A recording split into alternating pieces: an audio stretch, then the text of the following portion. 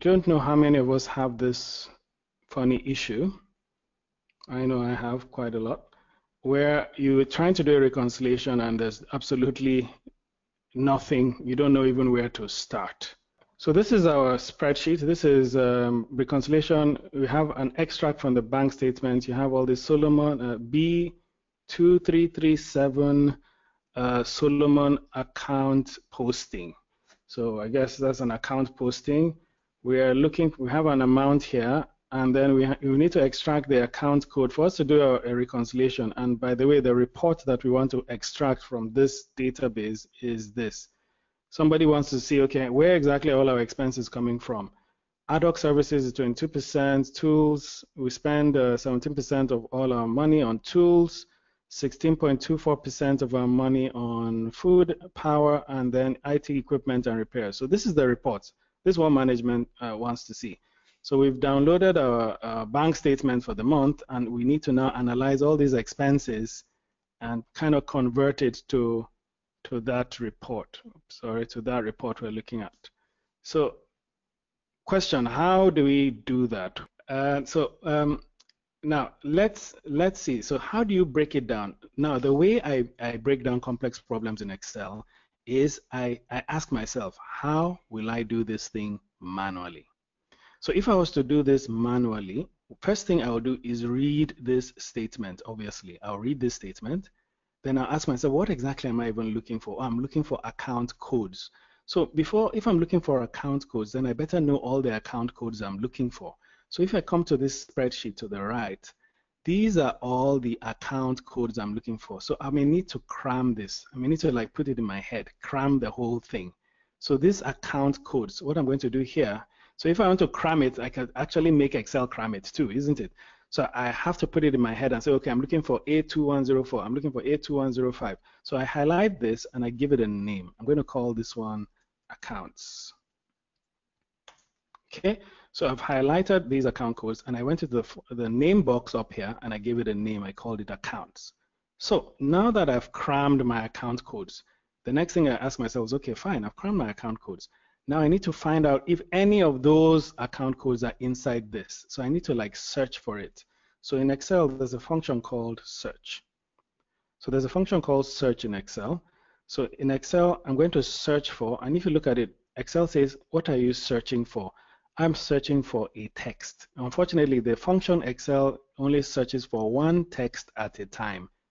But what I want to do is search for all the account codes and see whether they are inside here. So there's already a problem. If you look at the way Excel works is when you type a function, you need to follow the exact syntax. This thing is called the syntax. You need to follow the rules of that function. So this function says the first thing you should do is, what text are you finding? Unfortunately for Excel, I don't want to find one text. I want to find all of these, everything. I want to find all these text, which is all these account codes, which we've called account. So that's the very first problem. Excel is going to complain very soon because Excel said specifically find text, but we are finding plural texts. So let's continue.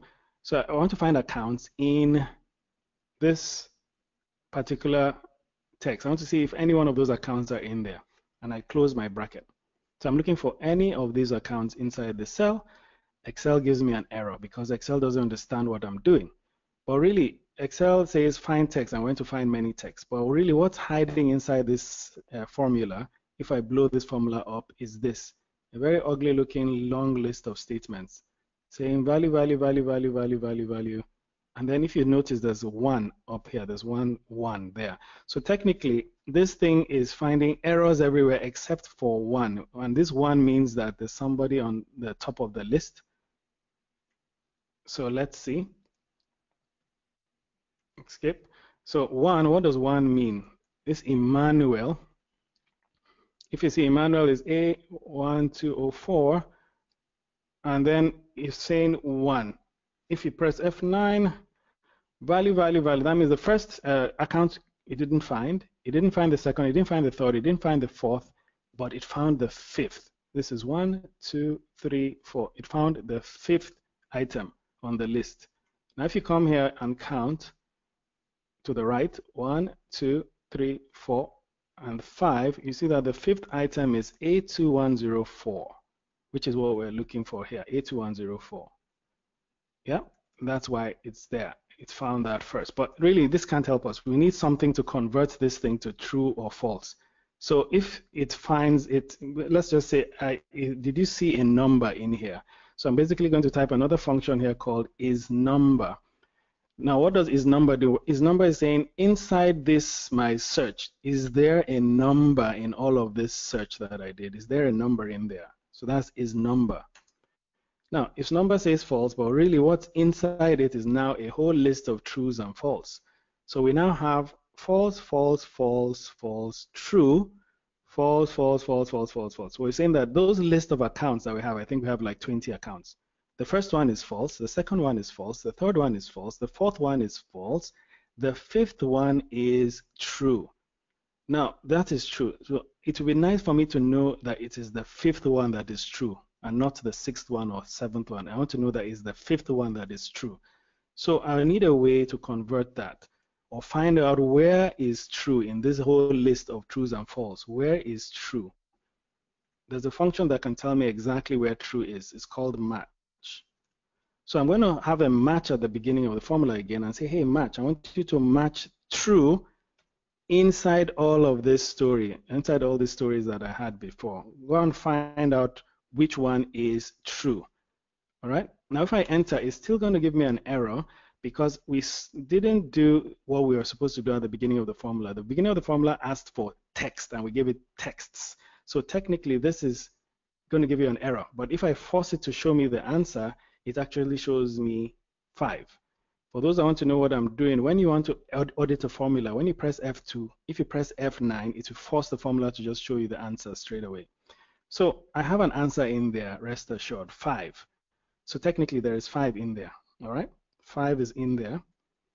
Now what will I do with this 5? What I can do with this 5 is say, okay, if you are the fifth item on the list, then just return this account code for me, as in return this account code. So I want something to come to this list and go and count 1, 2, 3, 4, 5, and return this fifth item. Now a function that does that well is called index. You can see that this formula is getting complex. Index, basically, you tell index, hey, index, go to the accounts, right? And then comma. So I want index, go to the accounts, and all this match, blah, blah, blah, gives us 5, if you remember. So I want you to go to accounts and go to the fifth row of this account and pull the value out. The last thing that index wants is a column. How many columns is this accounts column? It's just 1. So I type 1 and I close my bracket. But then this will give me an error because of that issue I had of using a list instead of a cell. This is called an array formula. And the only way to enter an array formula is not enter, it is Control-Shift-Enter. So now I've done Control-Shift-Enter. You see how ugly our formula is, and we have our answer. I'll recap it very soon, but if I double click this, you see that I have all the answers pulled out completely. So this is the only way to use a formula in Excel to tell Excel, go and read everything inside a statement and find what I'm looking for. And if you find it, pull it out. Now that we've pulled it out, we can do what Esther knows very well, which is VLOOKUP. I can do a simple VLOOKUP now and say, hey, VLOOKUP, look for this account code. Please look for it in this table here, this entire table, and give me the second item on the list, and 0 here. And then I can actually lock that. I'm going to lock the column of that. So now that gives me my Emmanuel. I double click Emmanuel and it gets fine. I can copy this formula and put it here, and then I change my VLOOKUP instead of looking for the second item on the list to look at the third item on the list. And then I have my power charges, and that's it.